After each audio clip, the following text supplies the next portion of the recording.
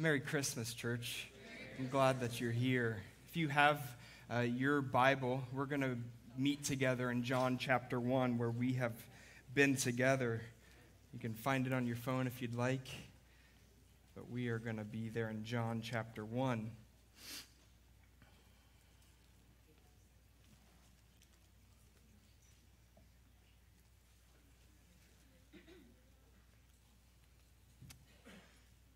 We're reaching, I think, the peak of this mountaintop of verses 1 through 18 in John chapter 1.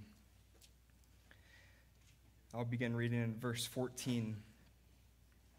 And the Word became flesh and dwelt among us, and we have seen his glory, glory as of the only Son from the Father, full of grace and truth. John bore witness about him and cried out, "This was he of whom I said, 'He who comes after me ranks before me, because he was before me.' For from his fullness we have all received grace upon grace. For the law was given through Moses, grace and truth came through Jesus Christ. No one has ever seen God, the only God who is at the Father's side. He has made him known." And Father, we pray that you would do that again, that you would make him known, perhaps maybe for the first time to someone here, a friend here, and to those of us who know you would see you afresh and love you deeper. In Jesus' name, amen. In the beginning, God created the heavens and the earth, and it was good. And on the sixth day, God created man and woman in his own image to be like him and to be with him. And it was very good. Every piece of creation was in its proper place, doing what it was designed to do. From the smallest particle of dust to the temperature of the seasons, from the atmospheric pressure of the globe to the level of the seas, every piece of God's creation was in its proper place, doing as it was designed to do. From the relationship between human beings to the relationship between human beings and their God, between creator and creation, the relationship was perfect.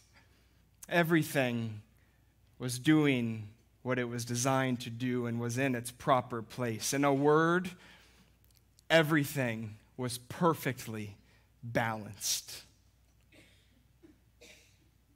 And in one act of rebellion, of sin against the Creator, everything was thrown off balance. The perfectly balanced chemicals of the brain and thought patterns and emotions of human beings was suddenly thrown off balance, and suddenly weight was given to shame. Where work, which was in the design and goodness of God and was enjoyed by man and woman, this part of his perfectly balanced creation, where work was once enjoyed, suddenly thorns grew up out of the garden. And where once man walked harmoniously with their God, suddenly they ran and hid, unstable in all of their ways. You and I were born into this great imbalance. You were born crooked and bent, and so was I. And we know this great imbalance. We know it well in our own hearts and in our own lives, and we know the great imbalance of this world and life in which we live. We all know what it feels like, don't we, to lose our balance. You probably most of the time don't think about losing your balance. It's just not something you necessarily have to think a whole lot about. But you sure know when you've lost your balance, don't you?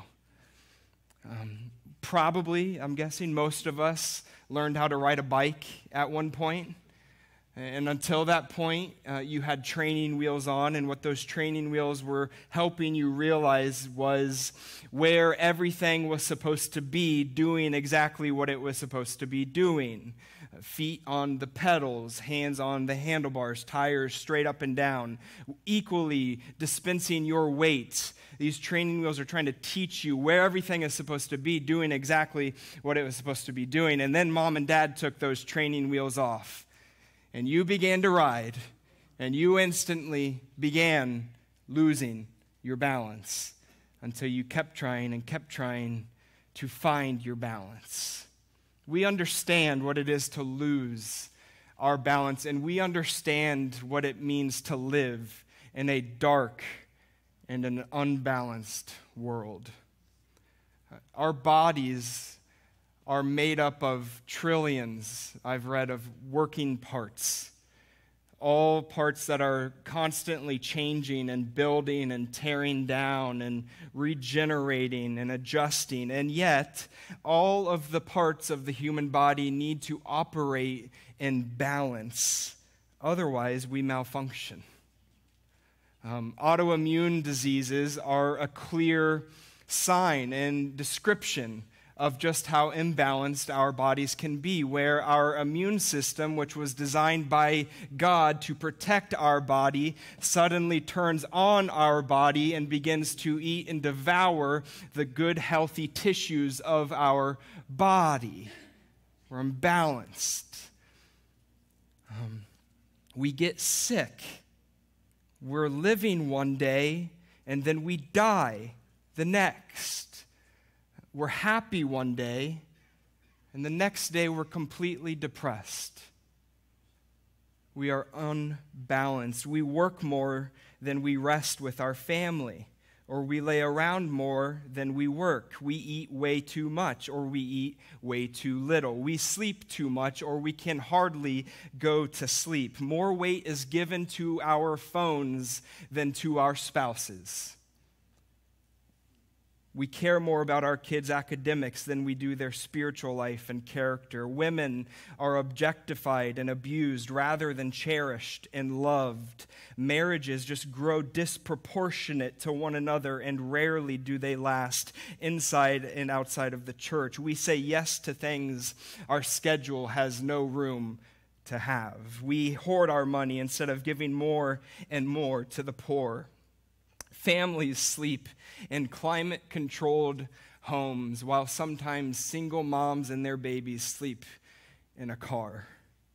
Tornadoes rip through towns. Hurricanes, as you and I well know, come through and destroy sections of the earth and flood our homes. Government grows increasingly unbalanced. Pastors, rather than feeding their sheep, devour their sheep. One race of people despises another race of people. People kill one another. People take their own lives. Countries invade other countries, and wars break out because we live in a world that has been completely thrown off balance from the way in which God designed it to be. I've seen a device. It's really quite amazing to see. That's built for a boat. It's called a seakeeper. If you've ever seen one of these, it's quite amazing to see, because what a seakeeper is a large flywheel that's inside of a housing down within that boat. And when that flywheel is engaged, what that thing begins to do is spin rapidly inside of that housing at thousands of RPMs, I read. So that when you are in the turbulent waves of the ocean, or maybe you got 2 or 3 really big guys on each side of the boat just pulling and rocking that boat, when the captain of that boat engages the seakeeper, what happens to that boat is that flywheel begins to spin rapidly, and it counteracts and balances that boat perfectly. It is unreal to see. You could begin to pull and push with as many big guys as you want on the side of that boat, and when that seakeeper is engaged and spinning and counteracting what is going on around that boat, it remains still and solid.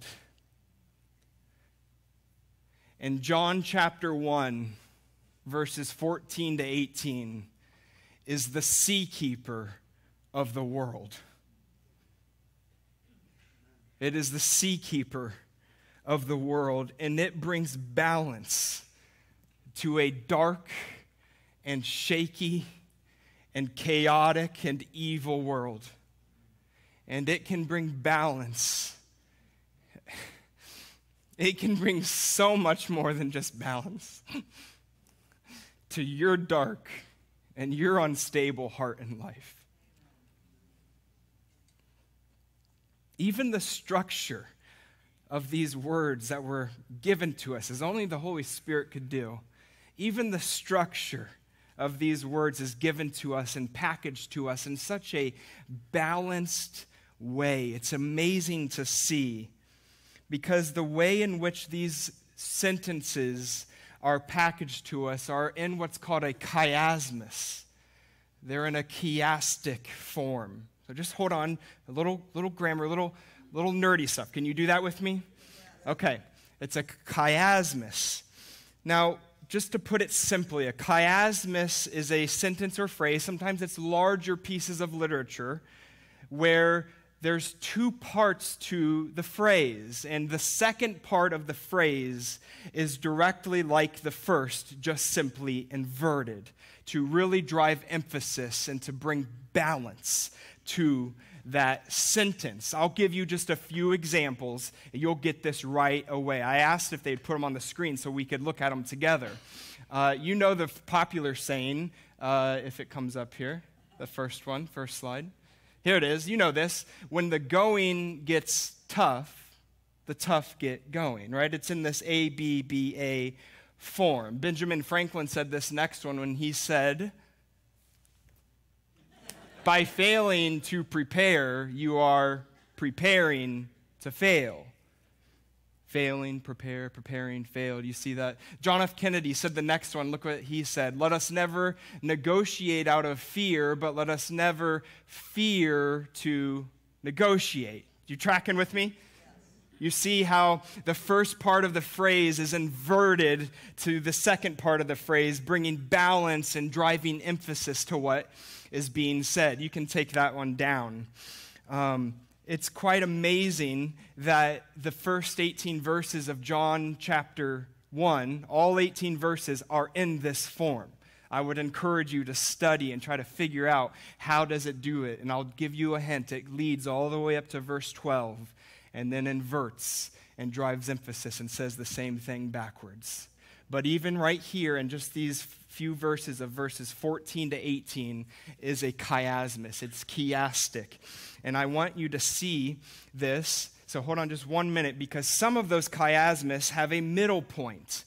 A middle point that is sort of dividing and showing the 2 sides that are balancing and inverted of one another. That middle point is verse 15. Mine's in parentheses when it says that John bore witness about him and cried out, "This was he of whom I said, he who comes after me ranks before me because he was before me."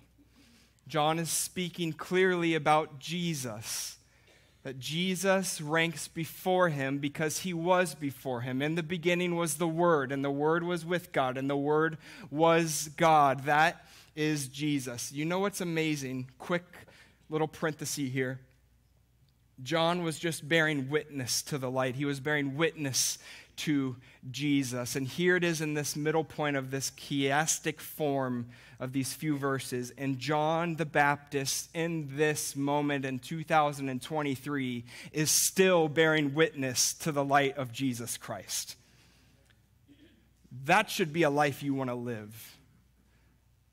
That when you're dead and gone, they talk about you in a way of, he just pointed to Jesus. She still does.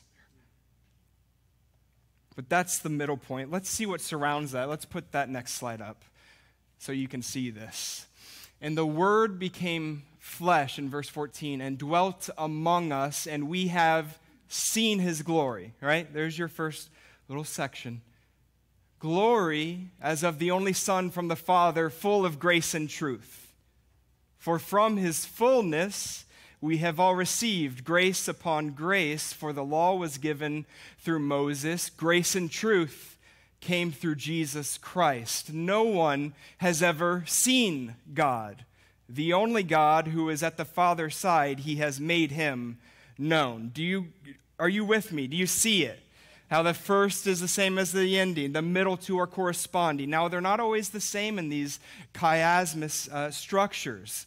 But the Holy Spirit has packaged this to us in such a balanced way. Do you see? It's inverted and balances and drives emphasis as to what is being said. So thank you. You can take that down. So I tried thinking, how could we put that in a phrase, those few verses, to help us feel this, to understand this? And I just think that the old missionary and evangelist, E. Stanley Jones, said it perfectly. When he was writing about the early Christians, what he said is, the early Christians would not have said things like, look what this world has come to.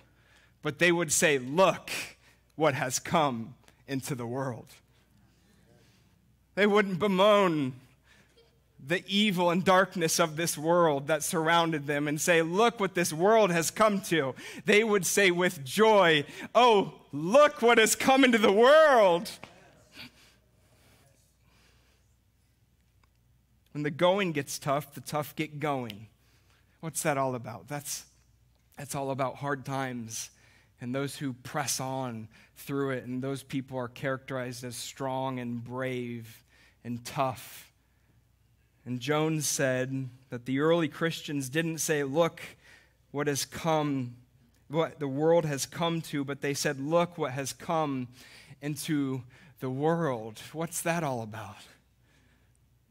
That's Christmas. That's Christmas. That's John chapter 1.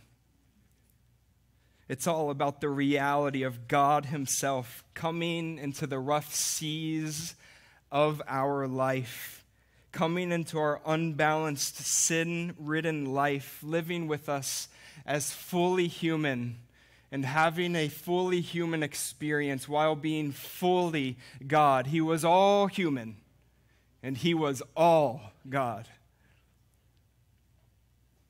And he came to reveal himself to us as the great ballast and seakeeper of the world.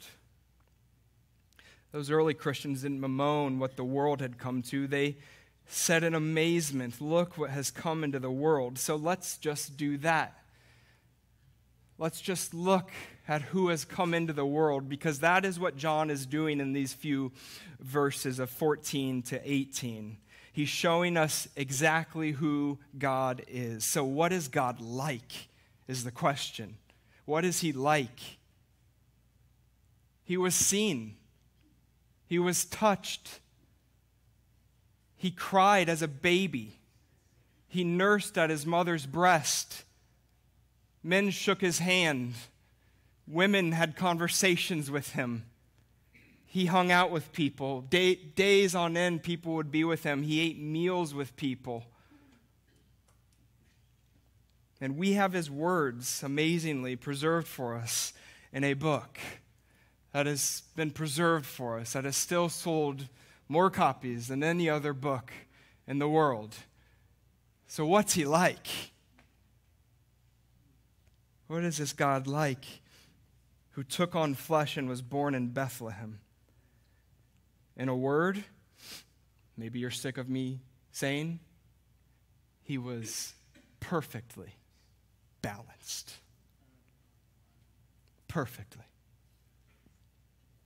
Though you and I are off balance and we put more weight onto the things of this life and on this world, God has never lost his balance. He's never lost control. He isn't shaky. He isn't teetering. When he came to us and lived as a fully human and fully God, he never caved into the temptation we so quickly cave to. He's perfectly balanced. In verse 14, John says, we've seen his glory, glory as of the only Son from the Father, full of grace and truth.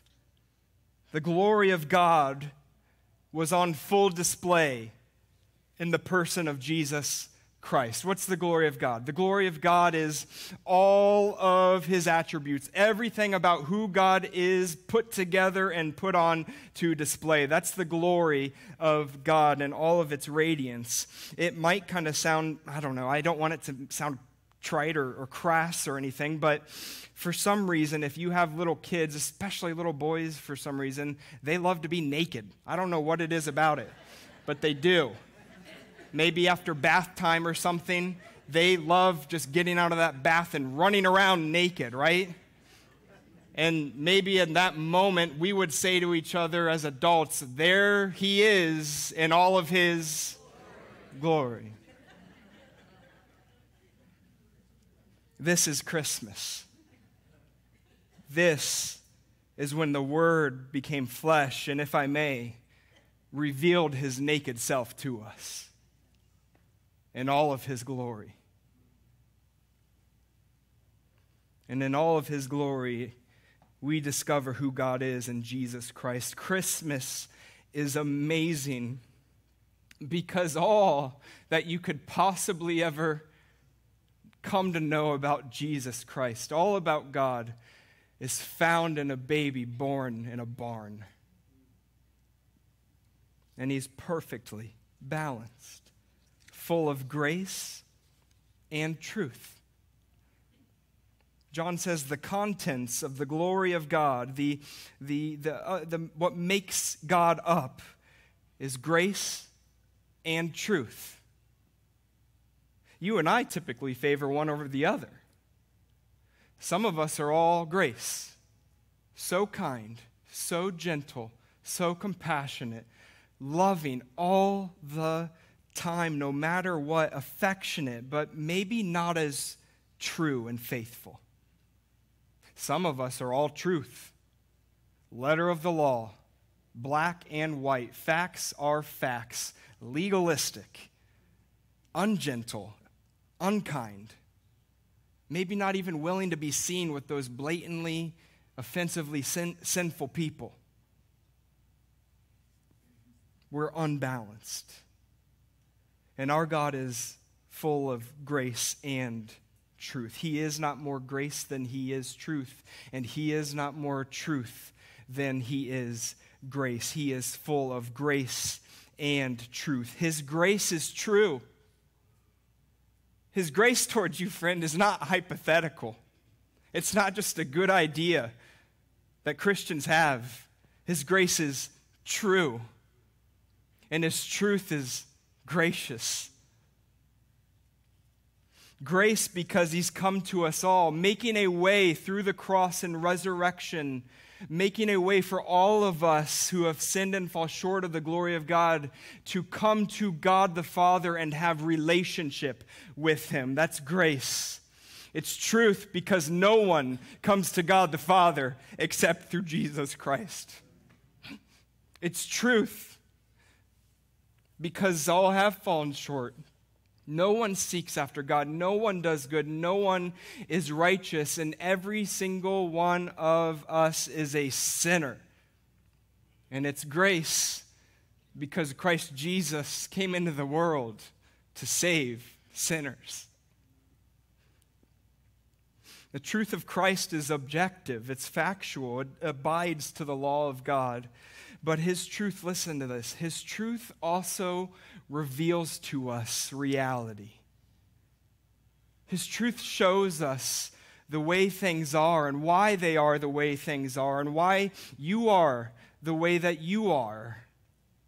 We've talked about this through these verses, that he is light. His truth is light. When you flick on the lights, it reveals reality around you that you couldn't see in the darkness. And it reveals to you why you are the way you are and why this world is so shaky and unstable and unbalanced. And his grace raises us up with a confident hope, despite the way things really are. His grace is kind and lowly. It's accessible. It's tender and compassionate. His grace is on the house. No strings attached. A world without truth, without absolute truth, not the truth that you say you have yours and I'll have mine, but a world without truth, absolute truth, is delusional. And a world without grace, listen, is absolutely hopeless. And the only God, verse 18, who's at the Father's side, he's made him known, and he is full of grace and truth. He's explained to us, he's revealed to us God himself. And then verse 18, he says those words, who's at the Father's side, the only God who's at the Father's side. Now, some other translations, maybe yours reads, the only God who is in the Father's bosom. That's a better translation. It's showing us the intimacy and closeness of God the Father and the Son and the Spirit, of the only God who's in the Father's chest. And if you keep digging in that Greek word, what you'll find underneath it is that, and I think is better, is what you'll see is it really means lap. Lap. The only God who's in the Father's lap. He's made him known to us. And I think the lap is a really good place for us to feel the full weight of who God is. Full of grace and truth, the goodness and loving kindness of our God, and how he explains reality as it really is and gives us a hope despite the way things really are. Melissa, my wife, and I, we have 4 kids. Our youngest is 7 months old right now. My 3 big kids, I love it. They can come and jump on my lap and sit down and lay across me as much as they want. I love it. I love how they just confidently and comfortably will just sprawl out across my lap. But my 7-month-old can't yet do that. She can't do that on her own. Her name's Claire. I want you to just see her. So watch this quick video. I want you to see Claire. Melissa sent me this week. Look at her. What you doing? Peekaboo.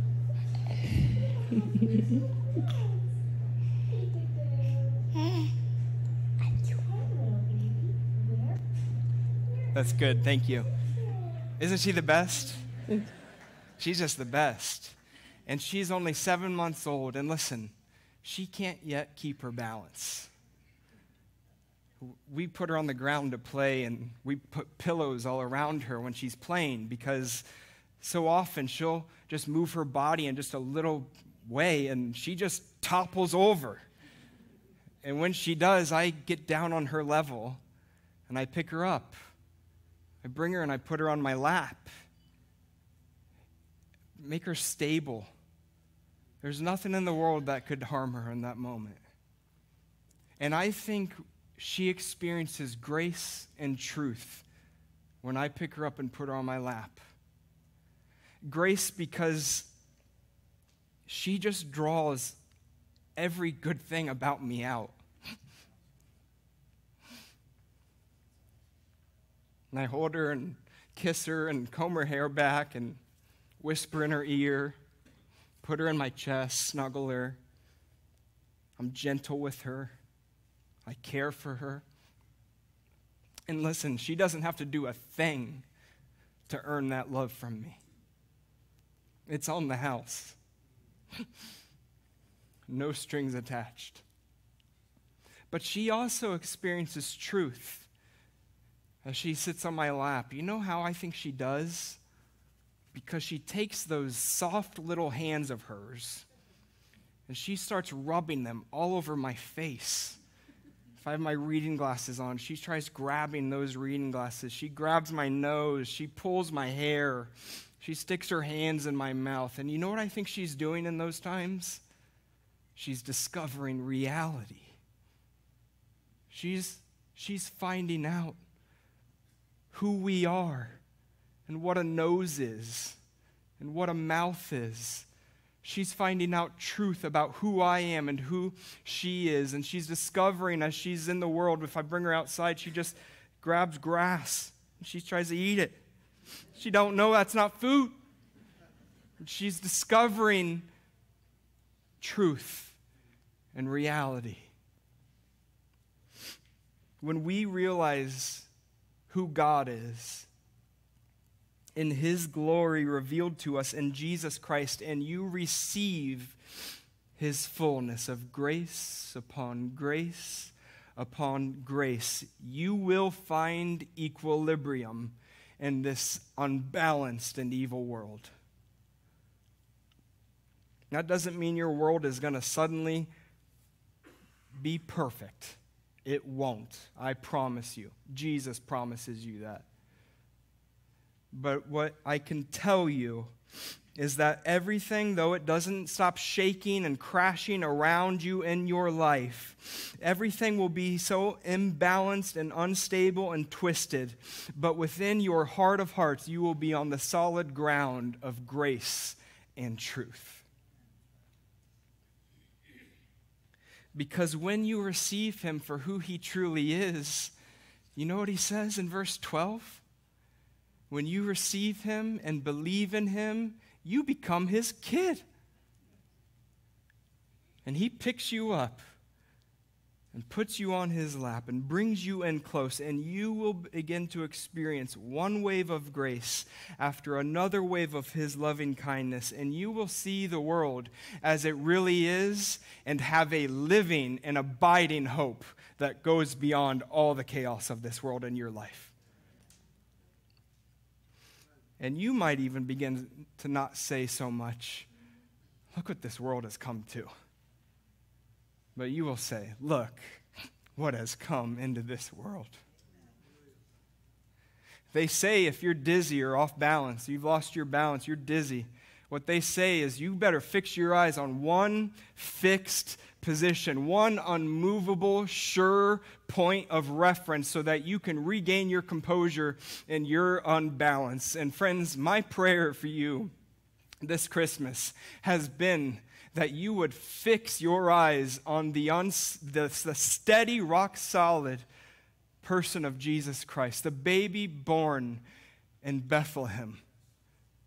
He is unmoving. He is unbalanced. And listen, when you fix your eyes, when you turn your eyes upon Jesus, as the song says, and you look full in His wonderful face, the things of this earth will grow strangely dim in the light of His glory and grace.